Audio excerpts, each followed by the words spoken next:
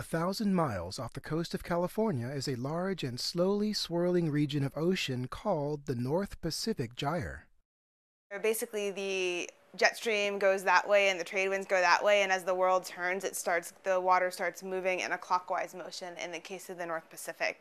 So there are these currents on the edges, but the middle is very calm and things naturally collect there. So in the case of the North Pacific Gyre, everything that falls off of the west coast of North America and the east coast of Asia will probably end up stuck in there if it doesn't sink or decompose. And of course, plastic does not decompose, and a lot of it doesn't sink. It just floats forever. We have a program at Scripps called the UC Ship Funds that allows graduate students to propose their own cruises, which is really cool and really unusual. And we were funded. So all of a sudden, there we were, heading out to the Gyre. Every day, we would do a certain amount of net tows, and then we would have these very intensive 36-hour periods. We would stop, and we would just intensively sample a spot over and over to really understand what was going on in this particular spot. And that was also part of the mission, actually, of CPLEX, was to try to target high plastic areas and accurately measure what high plastic was, what it looked like, and then what was the impact on the local animals. When we got out to the transition zone between the California current and the Gyre, all of a sudden, we just started getting huge amounts of plastics in our surface tows. This is a surface sample that we took with a plankton net. Here's another one of our finds.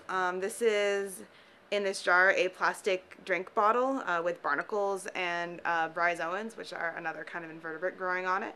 So although we would see the occasional bottle floating by, or net, or like just a piece of plastic, actually the vast majority of it is microscopic.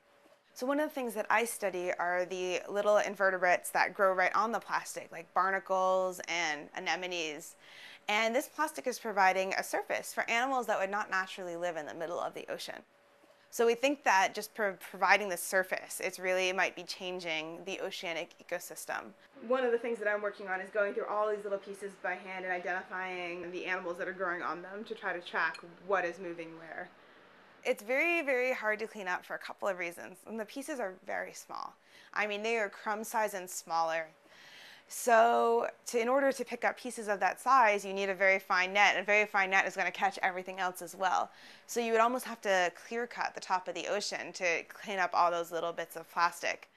We were about as far away as you can get from people. We were 1,000 miles from California, 1,000 miles from Hawaii, 1,000 miles from Alaska. You really cannot get much further away from civilization than we were. And seeing this sign of people and sort of our disposable lifestyle out there in the middle of nowhere made us all really sad. People like to say the ocean is downhill from everywhere. Everything ends up in the ocean eventually if it, doesn't wash up or go someplace else. So people in Iowa who are throwing things into the rivers, that's going to end up in the ocean.